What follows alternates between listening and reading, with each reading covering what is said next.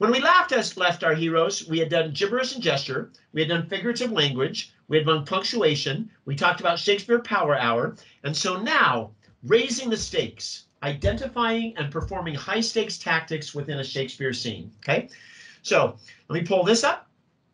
I am really, really about, when I'm working with kids, getting them into Shakespeare that they haven't heard of before, but are really, really, really cool scenes in this. So I say you can do this with 4th through 12th graders, but the scenes that we have here are some pretty high stakes scenes. Okay, so here's what we do. Okay, hidden language. You introduce by saying, have you ever really, really wanted something really, really badly? Okay, for example, when somebody wants that, we raise the stakes. We say, this is completely raise the stakes. For example, when the character, and I'm a big fan of Guardians of the Galaxy, when the character Star-Lord says, you shouldn't have killed my mom and squished my Walkman, we all laugh, but that's really true. That's the only thing he has from his cancer-infested, died death. Turns out his father killed his mother by cancer. It's a laugh line, but it is reason for him to kill him.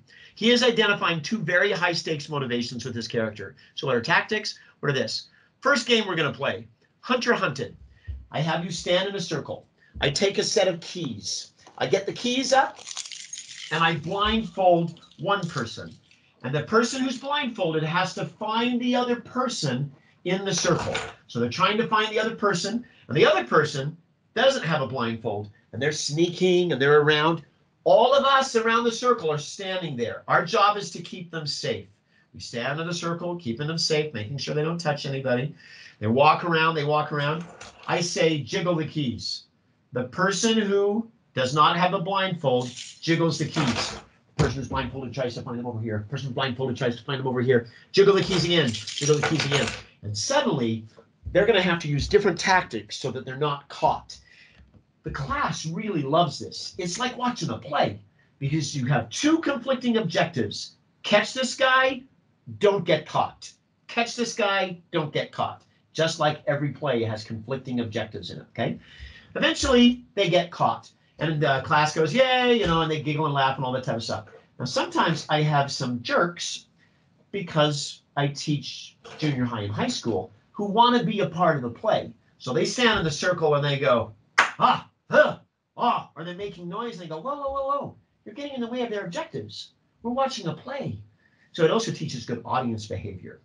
They can't work for their objectives unless we're around here. I'm just doing that to you because someone's going to do it. They're going to try to foul them up. He said, no, no, no, no. This is their play. You're watching it.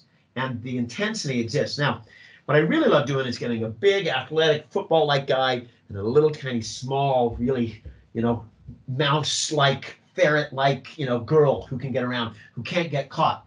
And then I reverse it, and I have she get blindfolded and the other. And they all have different tactics because in a play, there are different objectives and different tactics. Okay, got it? Cool. You can see how you play it. Going on. Next game, we play a game called I Have to Go, You Have to Stay. So you divide the whole class into pairs. They're standing up in their pairs around the classroom. After they're all paired around the classroom standing there, you give them their script. Their script is this: I have to go. The next person says, you have to stay. And Leslie's nodding her head because she knows where we're going with this, right? Kind of. No, I'm thinking of open scenes. Yeah.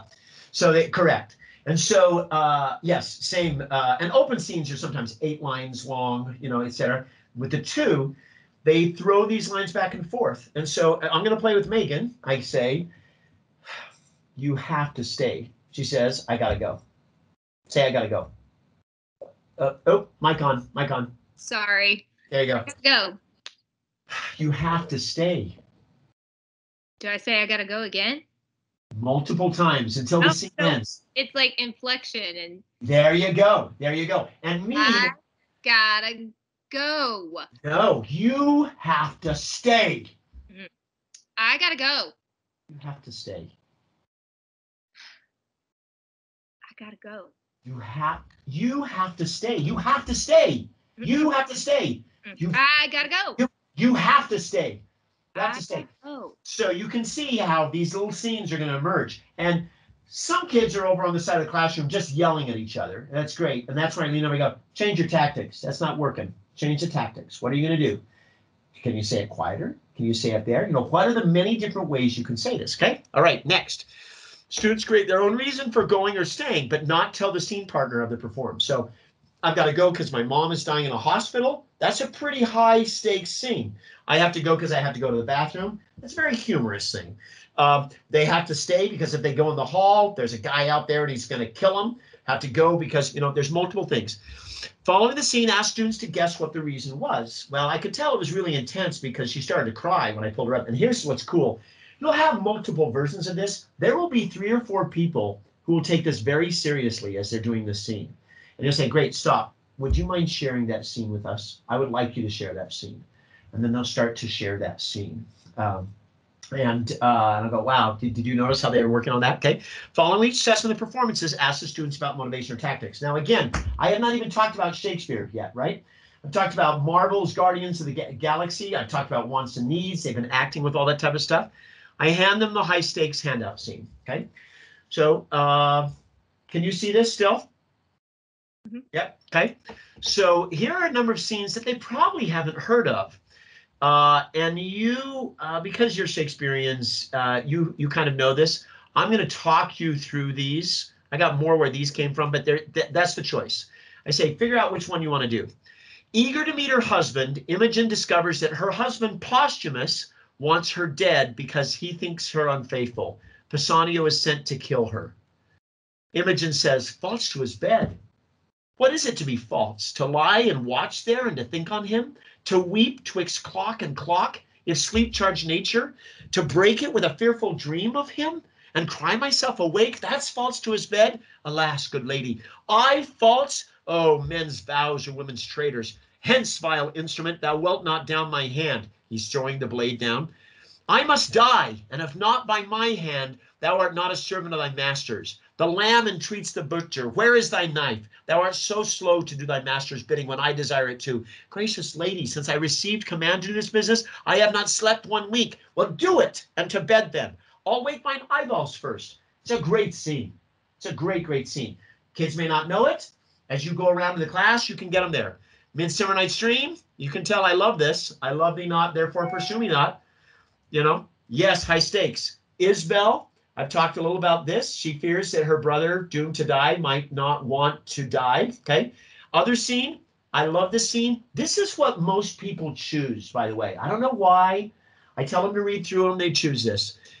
Hubert reads a paper. Must you with hot irons burn out both mine eyes? Young boy, I must. And will you? I will. Will you put out mine eyes? These eyes that never did nor never shall so much as frown on you? I have sworn to do it, and with hot irons must I burn them out. And if an angel should come and tell me that Hubert should put out mine eyes, I would not have believed him. Come, boy, prepare yourself. Is there no remedy? None but to lose my eyes. Oh, spare mine eyes. I can heat it, boy. Okay. So it's interesting. It says the instrument is cold. So apparently he wasn't too serious about doing it. He doesn't want to do this either. It's a brilliant scene. Nobody knows about it because it's from King John. It's a beautiful scene. Is it want to go, want to stay? Absolutely. And that's where we're going here. Every single one of these scenes are high intensity. I want to go. I have to stay. Okay. Here is the Othello scene. Give me your hand. This hand is moist, my lady, but it hath no edge. This argues fruitfulness. Where is the handkerchief? I need the handkerchief. Give me the handkerchief. Give me the handkerchief. I have to go. I have to go. You have to stay. You have to stay. Okay, got it? Everyone see what's happening with that? You give it to them. Divide the class into multiple pairs of students so each has a scene partner. Or you may choose the scene partners. Okay, select a scene. Read through or translate and identify the objectives and raise stakes language. Explore tactics through physical, vocal, emotional, cerebral gesture. Perform the scene with the language. Make sure that all the students are exploring the text on feet, text and mouth, fully exposed to them. And connect it to the want to stay, want to go exercise that we just did before that. Okay. Now, assessment. Have students identify 2 or 4 lines in the text that specifically illustrate the high stakes objective. Once they've identified the lines, the students will perform just those lines, reducing the whole text just to those elements. right? So you're basically going want to stay, want to go with I will out your eyes. Please do not put out my eyes. No, I will do it. And then have them try different tactics on I'm going to burn out your eyes. No, don't burn out my eyes. I'm burning out your eyes. No, please don't burn out my eyes. Have them explore different ways that they can increase the intensity of the language through different tactics, okay? Now, I've got 4 different versions of what you can do here. Number 1, have students select 2 or 4. These are lines that can be repeated. I want to go, I have to stay. I love thee not, therefore pursue me not. Will you put on my eyes? I've sworn to do it. Students will divide into groups and share performances with the others. After each scene, the students will identify the high-stakes lines. Key questions asked the students. What is the most effective line within your scene? And I'm going to say something really profound here, so you might want to circle this one. Frequently, they will pick the, quote, best lines or the lines that they understand, and they will pick those. And then I will ask them, what's the most ineffective line in your scene? And they will find the one that's ineffective. I said, okay, now do the scene with the most ineffective line and make it effective, right?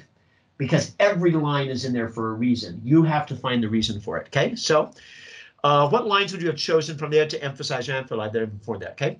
Find 2 or 4 lines that do not encompass the objectives. Use the 2 or 4 lines that you feel do not meet the objectives and use them amplifying the objectives. And then 5, have students stand individually scattered around the class. Have students select their favorite 2 lines from every science. Have the students individually but simultaneously as a group orally perform the lines, amplifying their stakes across the room. So we do scene work, and then we go out and do this way, and we do the other. So basically, it's Michael Barr's way of taking a whole bunch of different acting components and using them and mining it here. Now, I have no description of this, so I'm sorry to give this to you too. There's another really cool exercise. You go to Home Depot. You go into their landscape department.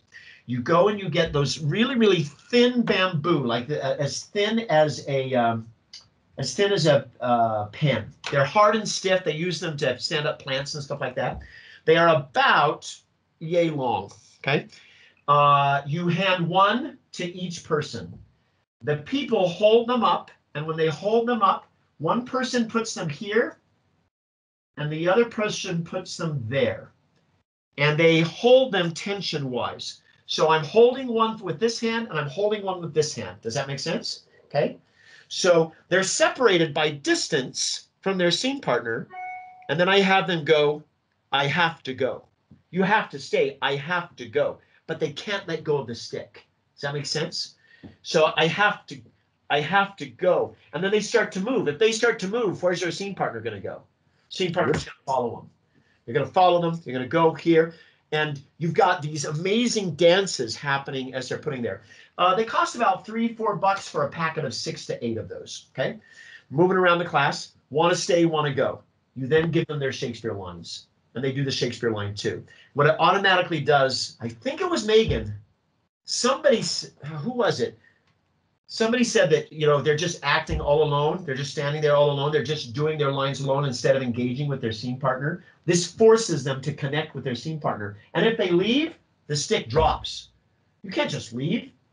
So it's amazing watching how you keep your scene partner to stay in the classroom by not moving and by keeping them there. It's really, really cool. I haven't written up in a lesson plan yet, but I call it text tango, or bamboo with the bard, because you got the Shakespeare and you're working on that too. It's a really, really nice kind of physicalization exercise holding those two. But I don't have a description of that. But I got the sticks. Sticks are in the corner of my room that we just play with. Okay, cool. Any questions on this lesson before I plow into the next one? No? I love that it uses scenes that they haven't heard before. I love that it takes it to the essence of all acting objectives. Students really, really love the scenes, and it forces them to start to unpack those scenes as they do them. Okay, cool.